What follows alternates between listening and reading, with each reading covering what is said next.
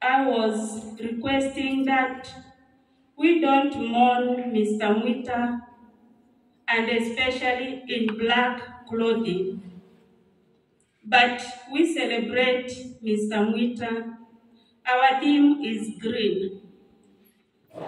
It is green, celebrating a life well lived. Bwana asifiwe. I'll read the tribute niliandika kumsindikiza mume wangu, but nilikuwa na ombi moja. My love, my husband and father to our children, Mr. Ezekiel Mwita Gitiba, I want to thank God for the days He gave us together, to thank God for the well-groomed gentleman you always have been. Thank God for the blessing you have been in the entire of our marriage.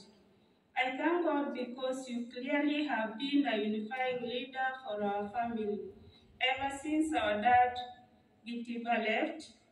Thank God for the kind of energy He endowed in you. I want to thank God for the beautiful heart you had that touched the lives of many and almost everyone who encountered you. I thank God because He gave you focus to do quite a lot of meaningful work, both at the family level and your workplace. You worked untiringly more than 12 hours daily. It's like you are working with a deadline, my love. I thank God for the counsel you gave to us, your family, and also people around you from all walks of life. You have put meaning in the lives of many regardless of social status, tribe, and color. I thank God for seeing you rise from constable to SIG in your profession. Thank God because you are the leader endowed with wisdom, integrity, commitment, dedication, transparency, my love. I thank God because you have left me with a blessed generation.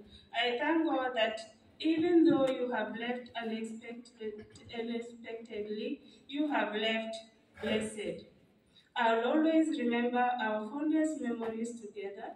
Rest in peace. You have done your best, my beloved Ezekiel Mwita.